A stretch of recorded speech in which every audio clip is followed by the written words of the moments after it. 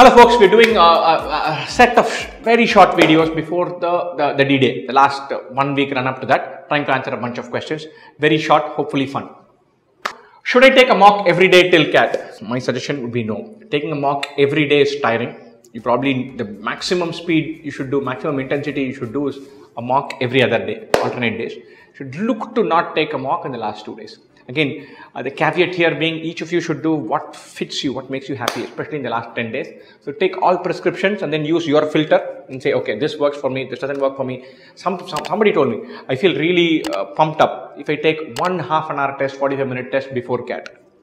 My brain will start getting activated. If that happens, then if you're the slot 3, maybe in the morning you should do a half-an-hour exam before you go. So make an adjustment based on what makes your brain work rather well.